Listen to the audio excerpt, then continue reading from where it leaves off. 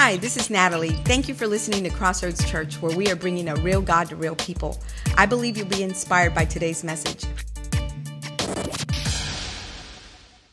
But welcome this morning. It's great to have you this morning. I heard a little story about little Johnny walking into a pet store. And he's walking into his pet store. He sees this beautiful, beautiful parrot. And so he's walking by the parrot, and the parrot squawked at him. He goes, "Hey, little Johnny." And little Johnny looks at him, he smiles, waves at him and stuff. And so he keeps on walking. He goes, "Hey, little Johnny, you're ugly." And little Johnny gets all hurt. He's a little kid, gets his feelings hurt. So he goes to the owner. He goes, and he tells him what the parrot did. And so the owner goes back and grabs that parrot out of the cage, and he puts him down. He goes, "Don't you ever talk to little Johnny like that again. You do that one more time and you call him ugly, I'm going to wring your neck. I'm going to pluck your feathers out. Do you understand me?" And the parrot was freaking out. He's traumatized. Poor parrot. He's got trauma. But he behaves. So the next several days, he's doing okay. He wasn't talking smack anymore. Next Saturday comes, little Johnny goes into the pet store again. He finds himself, and sure enough, in the distance, he sees the parrot. And he looks, and he just puts his head down because he didn't want to have any kind of confrontation with the parrot. And the parrot also sees little Johnny, and he looks, and he puts his head down because he just got in trouble last time little Johnny was in that store. So little Johnny's going by, and he goes right by the parrot, and the parrot whispers, "Hey, little Johnny." He goes, "What do you want, you mean parrot? What do you want?" "Hey, little Johnny, you know. In life, listen, we all have our own little parrot. With that voice, that screeching, ugly, constant, demeaning voice that says 1,000 times, "Marcus, you know, you'll know you're not enough. You know you'll never amount to anything. You know, who are you to try to help others when you're all messed up yourself?" Anybody ever hear voices like that? You're a fraud. What will people think if you told them? You don't know how to love. You're unlovable. She's going to leave you. You can't even love yourself. Over and over again, that voice that we hear is called the voice of shame. And the voice of shame always is connected and tied to your past. And that's what we're looking at here in this particular series. This is our third talk in the series. We're talking about big perspective, how to keep your future, your past, and your present in proper perspective in light of God's big eternal plan. So we looked at the future, we looked at the present, and today we're going to take a look at the past. How do we deal with the shame of our past, the stuff that took place in the past that many of us have regrets about. Some of us have bought into certain mindsets that God just needs to just uproot some of those things. So we're going to look at some of those things. That's the stuff that I contended with the most when I was growing up, because I had some false doctrine. I had some bad thinking, stinking thinking, and he started showing me what he thought about my past according to his word. And so I'm going to take a look at that this morning and hopefully get some freedom out of this place. But listen, the voice of shame, also there's another voice out there. It's called the voice of grace. Two totally different things. Let me describe them. Shame always says, "You're not enough." Shame always has a gravitational pull downward. When the Spirit of God speaks and the Spirit of grace speaks, it lifts you up. It edifies. It builds you up. It strengthens you. It makes you aware of what you're going through and what you have to face and contend with, but it's always for the purpose of growth and health and strength in your faith. And so shame always says, "You're messed up. You'll never recover." But grace says, "You made a mistake. It doesn't define you, though. There's always room for growth and healing." Shame says, "Hide those flaws. Don't let anybody know. If people knew, they'd reject you." Grace says, "Hey, you're safe to be vulnerable. You're safe to be authentic." It leads to connection and freedom. Shame has this other voice that says, "Man, you're a failure." But grace says, "You might be a failure, but you're human. That's why Christ came. Your worth isn't tied to your successes or failures." Shame says, "You'll never be good enough for God or anyone else." But grace says God's love for you is unconditional. Nothing that you do or others do will ever be able to separate you from the love of God that's in Christ Jesus. It elevates you. It strengthens you. The hard thing is to fight to stay in faith that is actually true. Because we've been bombarded by the voice of shame.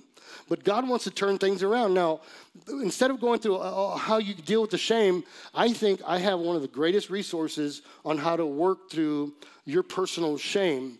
And it comes in the form of a book that Pastor Joel wrote a few years ago, but it's called Fully You. It's the Green Book. Just ask him, hey, Pastor Joel, give me the green book. Pastor said I can have one, okay? I'll buy it. Or I'll make him buy it, whatever. But just get one, because that right there, see, we have a doctor friend of ours, one of the most just amazing therapists in the Bahamas, and he goes to Washington. I met him a few years ago, and he helped me process this stuff. He has an amazing concept on how to deal with the shame. He has a wonderful book, but he's very highly intellectual. So when Joel met him, he got the concept, and then he broke it down into layman's terms. That's why this book was written. And this book has helped hundreds and hundreds of people. It's helped me as I coach other men and other individuals, because it really gets to the root cause. Remember, I told you last week that you're a product not only of nature, you're not only a product of nurture, but you're a product of the God picture that's inside of you. What you think about God, if you make him real small, that's who God is for you. Well, the enemy's always trying to distort the true picture of who God is. He's going to reframe it. He's going to distort it. He's going to, make it look in waters and pastels. And God wants acrylic, beautiful, bright image of who my Father is. He wants to reveal those things and get you and uproot your life from the shame of the past. See, most of us are more sin conscious and more, past conscious than we are righteous conscious or God conscious, where it propels us to go forward. He wants to uproot that stuff on the inside of you to give you a good, solid foundation in life. Many of us live out of a false self. We just cover up. We cover up the issues that really God wants to uproot and the stinking thinking, but we choose to live in a false self. We put on a mask, just like Adam and Eve did in the very beginning. They hid themselves. They sewn fig leaves around them to cover their shame. Shame, when Brene Brown was doing a study on it, they asked people, describe in one word what the word shame feels like. And most of the words that came out, the highest common word was, I feel naked. I feel naked. That's what shame does. Makes you feel naked. Makes you feel like you have to cover up. You have to hide. You have to cover up the shame that you're dealing with. Most women deal with their cover up, externally. They do shopping. They do shoes, they do makeup, they do suction cups, they do all kind, I don't know what the reductions and tucking here and tucking there. It's usually external, seriously. And the ladies were laughing in the first service. I see some of you guys smiling because you get it. But shame for men, most of the time they deal with their shame internally through silence and secrets. And that's how we contend, to work through these things, and we just find ourselves in a cycle, repeating it over and over again. But God, by his Spirit, he wants to uproot that crazy belief system and destroy it. Every single person who was born on this earth, right now even, and back then, God created us with three basic needs. The need for connection. We need to feel loved. We need to feel connected. God connected with Adam and Eve. Every single day he connected with them. He had a relationship with them. The other thing that man needs is something that's called autonomy. In other words, they need to be empowered to make decisions on their own. And that's exactly what he did to Adam and Eve. He goes, he gave them, I created all this for you, now build your kingdom, name the animals. So he gave them the choice to make the choices. That's a giraffe, that's a dog, that's a monkey. And notice that God never said, that's not a monkey or that's not a giraffe, that's dumb. He didn't humiliate them. He gave them the power to make decisions. And they lived with those decisions. If some of you guys have grown up where things were real strict by your parents, or you went to a school that was real strict and you voiced your opinion and someone overrode that opinion. It's like, that's stupid. You can't think that way. It's not right. So next thing you know, you were humiliated.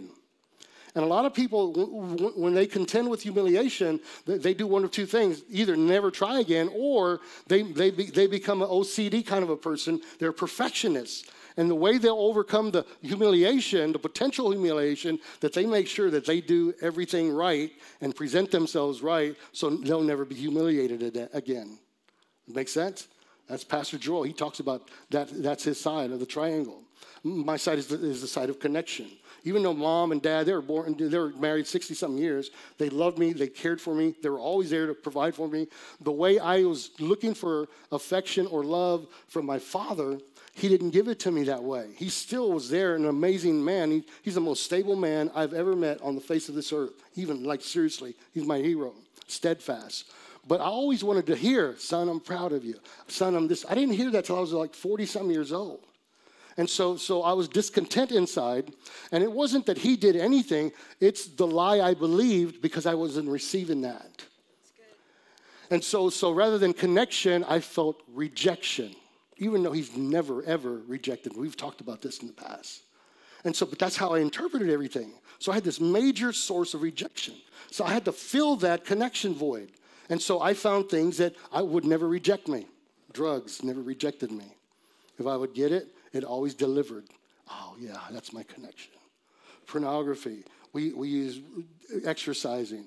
There's so many addictive patterns on this earth. If you find yourself, in an addictive cycle, usually 9 out of 10 times, if you go back, you'll see that you're looking for acceptance. Ephesians, the first chapter, says, because of what Jesus did, we are accepted in the beloved. We're not rejected from him, we're accepted from him. That blew me away when God said, man, you're looking for acceptance in other people and even your own father. My validation your validation comes from me. You are accepted because of what I did through Christ. And it just set me free. The other need that people need is security and safety. They need to feel secure. And God gave that to Adam and Eve. This is a place I provided for you, a home. It's a safe place. You can always come to this place. This is a sanctuary for you. If you grew up where you were, the people that you really loved, all of a sudden they were taken away from you, or they went from one place to the next, guess what? That safe place turns into abandonment. It's like, man, where is Dad? God will never do that to us. He's always there with us. But our fathers or our parents, because of stuff that's happened, sometimes we feel abandoning issues. And I have to live on my own. I'm a survivor. I've got to maintain this cause myself.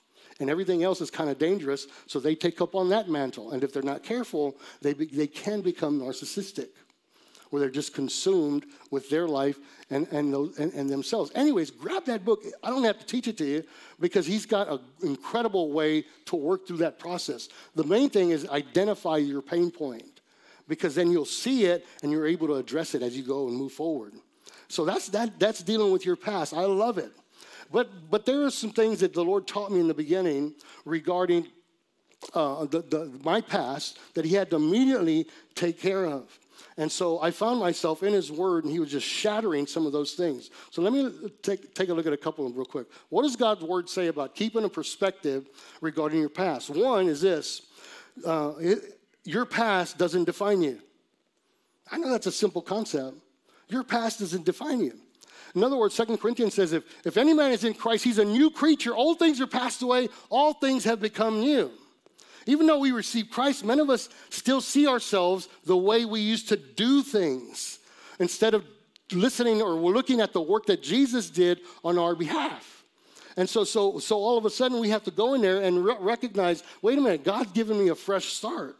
He's not holding the stuff in the past against me. He's given me a fresh start right now. It's almost like if I was to describe, how does he see you?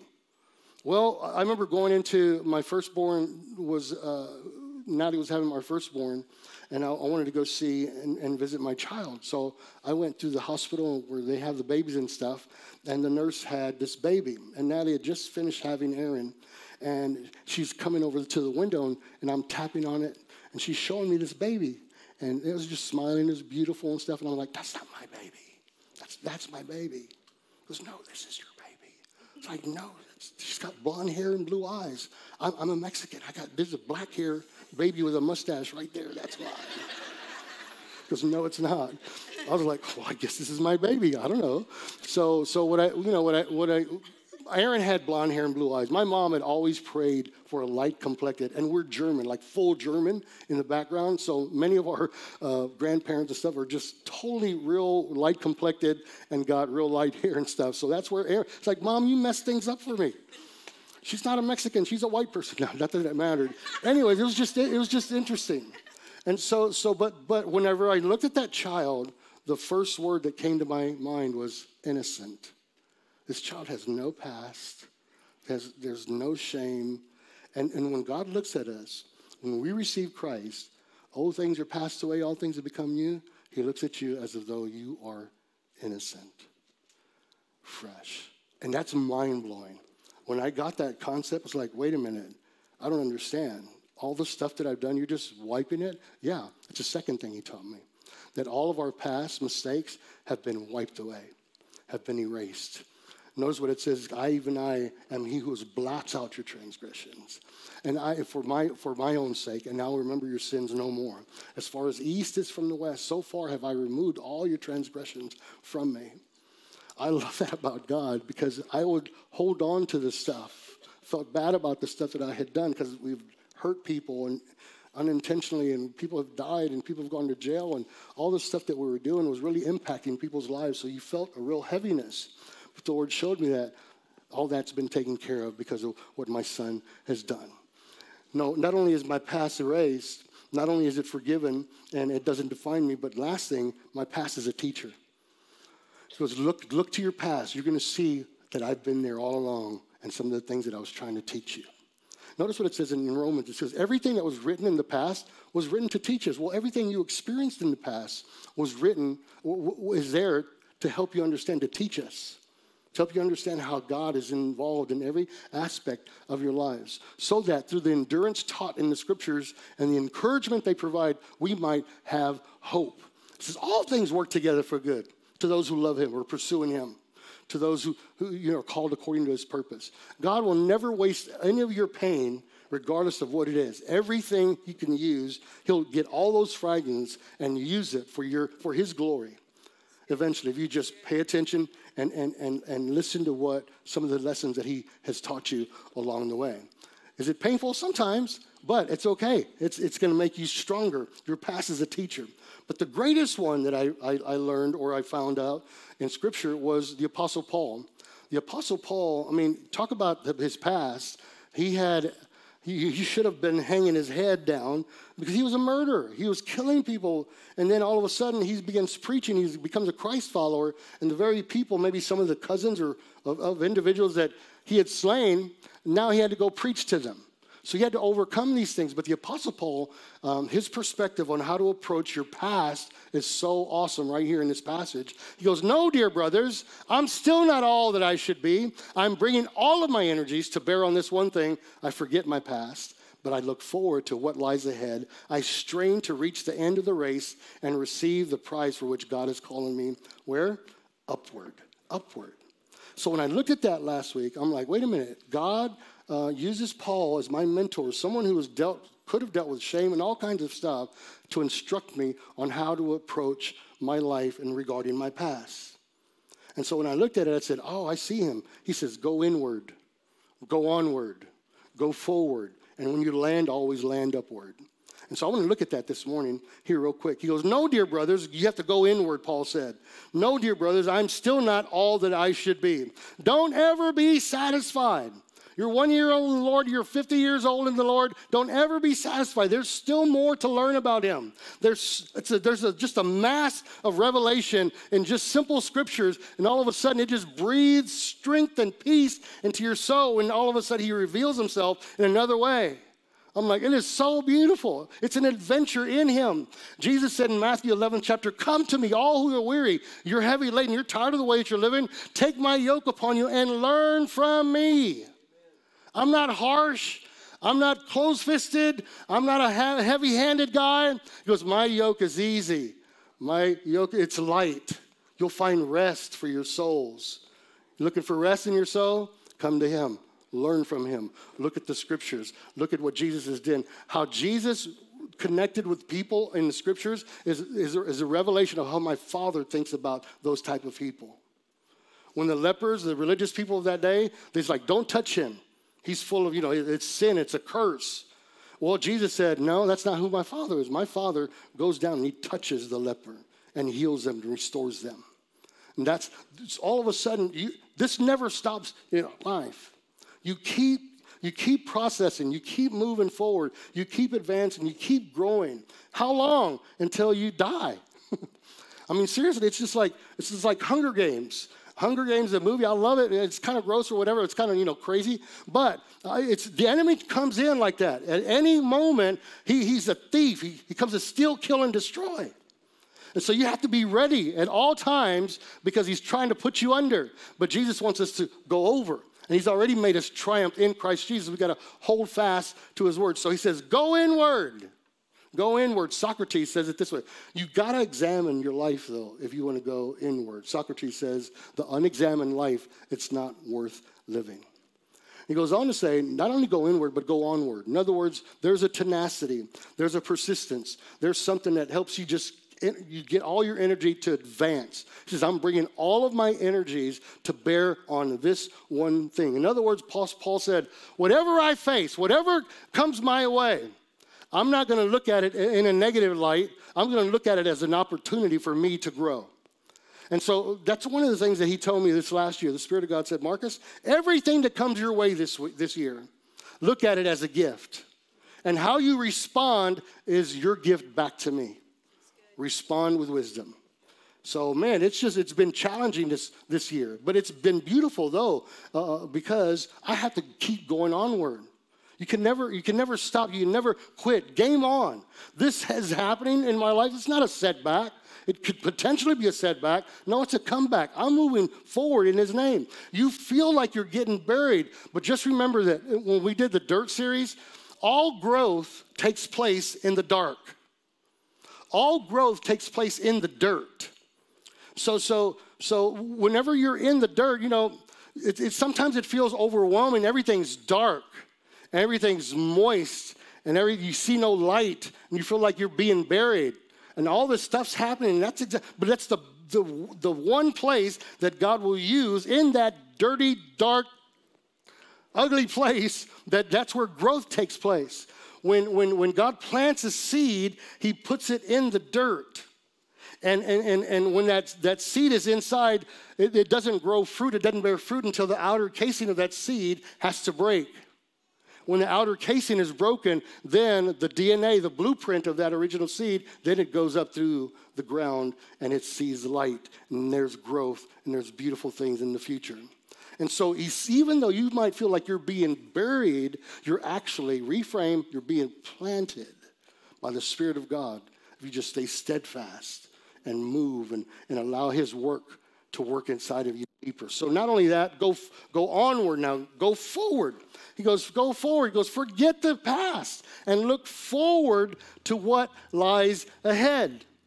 You can never get to your destination if you're driving a car if all you're doing is looking at the rearview mirror. You won't get to San Antonio if all you're doing is looking at Austin. So sometimes we live our lives that way. We're constantly reflecting on what was. I wish it would change. I wish it would be different. Mary Magdalene, the one that Jesus first came to, she saw him right there, but she didn't recognize him because she wanted what was. A lot of times we want what was. Well, that's not going to happen. He wants to reveal something new to you. He goes, those former things are gone. Behold, I'm doing a new thing. And just look and listen and pay attention because I want you to go with me. But so many times we're feeding the wrong thing in our hearts on a day-to-day basis. Watchman Nee says this way, the Christian life is like two dogs fighting on the inside of you. Well, which one wins? The one you feed the most. Don't feed your past. Starve your past. Starve those things that, bring you down. Starve it, kill it. Feed your future. Next week, Pastor Joel is going to come back and finish this series, and he's going to talk about how you can feed your future and just by having gratitude. Gratitude is the key and the proper perspective to keep the big picture right in front of you. He'll coach us on some of those things, so I can't wait for that. But go onward, go inward, go forward. But whenever you land, wherever you're at, always land upward. In other words, keep your sights up high. He's called us upward. Notice what he says. I strain to reach the end of the race and receive the prize for which God is calling me upward. Over and over and over, Scripture.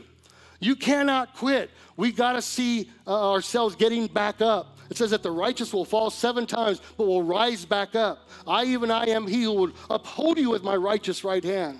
You might go down, but you're not going to stay down if you're with him and he's with you. And so you just got to keep pressing on.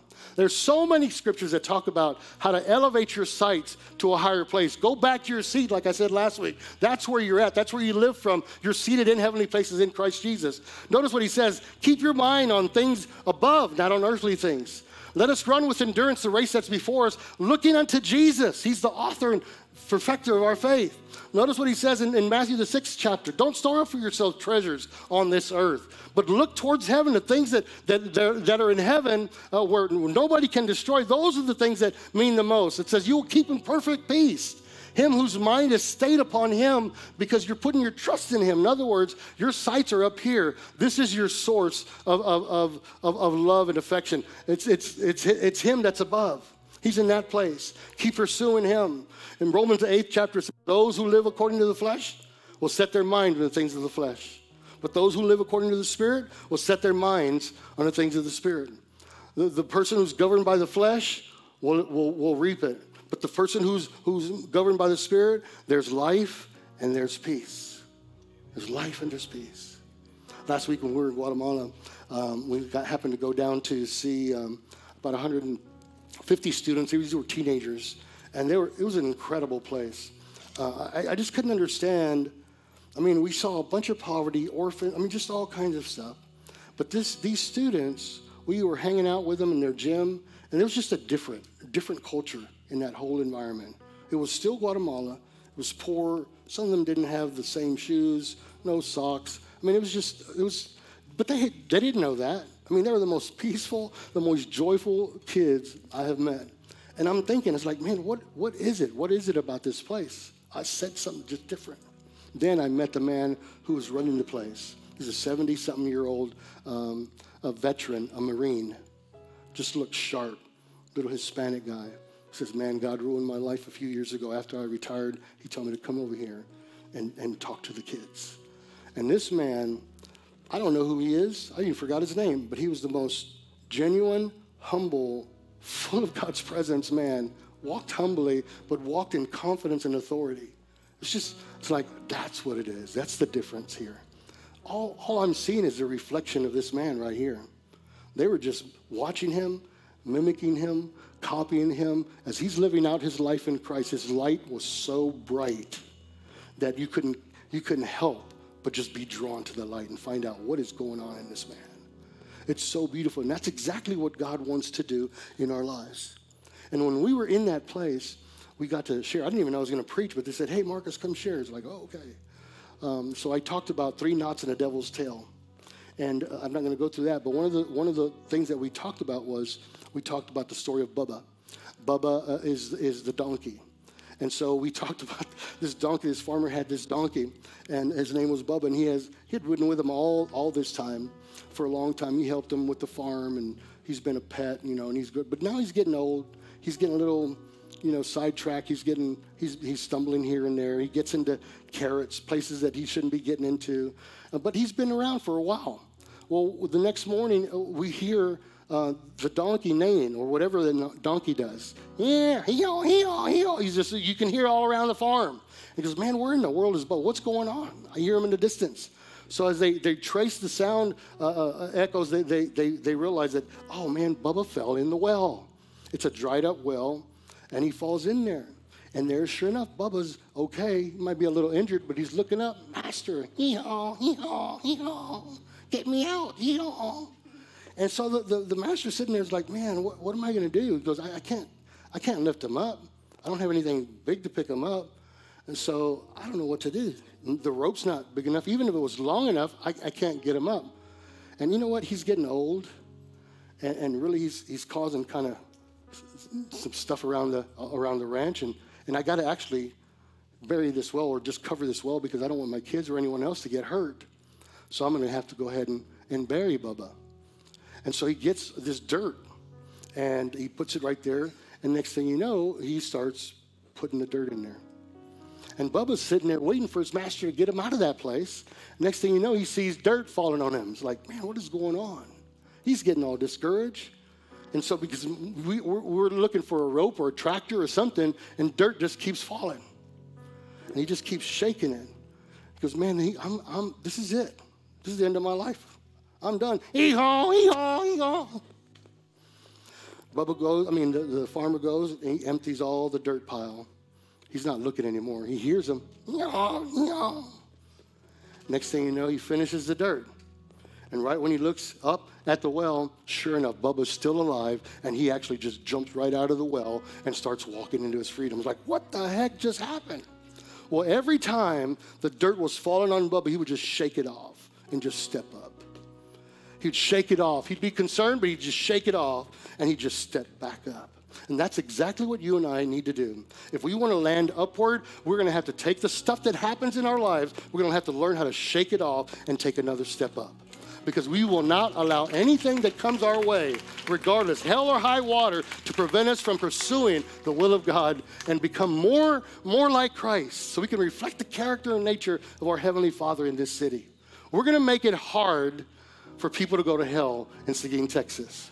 Well, we can't do it by ourselves. We have to do it as we yield ourselves to the Spirit of God and allow the light to shine through us so that the people can see that there is love, there is hope in a dark world. Amen? That's what you and I need to do. In closing, you can just take a picture. You just got some quotes that you might want to take a look at. Your past is a place of reference. It's not a place of residence. Yesterday is history. Tomorrow is a mystery. Today is a gift. That's why it's called the present. I love that. There's another one. You can't start the next chapter of your life if all you're doing is rereading the last one. Don't be a prisoner to your past. Don't be a prisoner. Shake it off. Take a step up. Be all that God's called you to be. Amen? Amen. Father, you're so good to us. We thank you for your word. We thank you for the emboldened life, Lord God, that you give us to press on through. Sometimes we feel like giving up.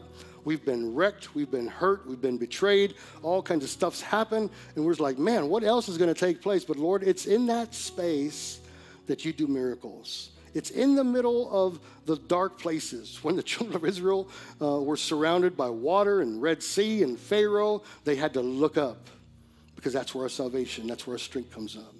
So, Lord, we thank you that you empower us to look up regardless of what we face. In Jesus' name we pray. And everybody that agreed with that said, amen. If you are ever in the Seguin area, come visit us on Sunday mornings at 9 or 11 a.m. Or you can just download our app and receive our weekly messages right to your phone. Just text CC Seguin to 77977 and click on the link that you receive. May the remainder of your week be enriched with God's favor and blessings.